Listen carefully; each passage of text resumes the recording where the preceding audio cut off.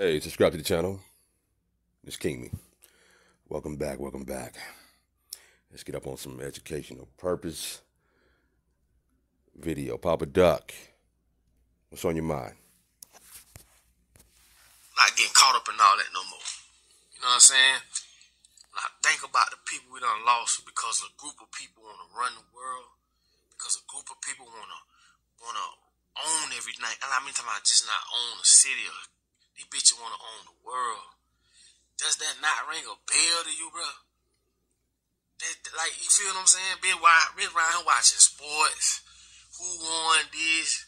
Wasting time, homie. And these folk trying to get a bitch gone, homie. These folks, man, when you think about it, AI, artificial intelligence, computers, just the way the world is going, they're not thinking about the human society as humans.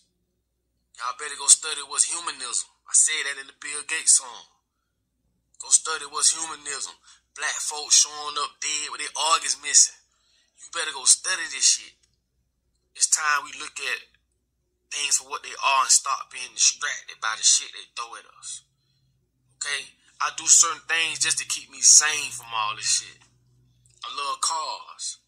I just, certain stuff that even Superman needed help. But at the end of the day, it's like, you can't OD on this shit. Like, we gotta wake up. We gotta wake up. We stop putting value in shit that don't mean nothing. We gotta do it together. It can't just be me. It can't just be you. We have to do this collectively. We're still losing people. People are actually losing people because the very people that run this country, that run this world, could care less about you. Okay? Don't care what color you are. Don't care your ethnic background. These people done, from the time you was born to today, you've been stripped of your whole life, and ain't nobody stepped in and told you different. Why? These people own everything, and they've been owning shit for a long time. They don't make moves for today or tomorrow. These bitches make moves for when the day they die. They got people in place to run this shit. This is why I tell a lot of white folk, if you ain't a part of their bloodline, you're gonna be sacrificed too, homie. Like, they got us going against each other on a lower level. Black against white, white against black.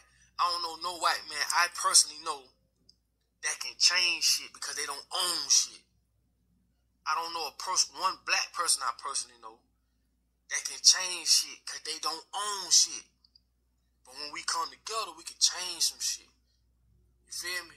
When we start waking up, we can change some shit.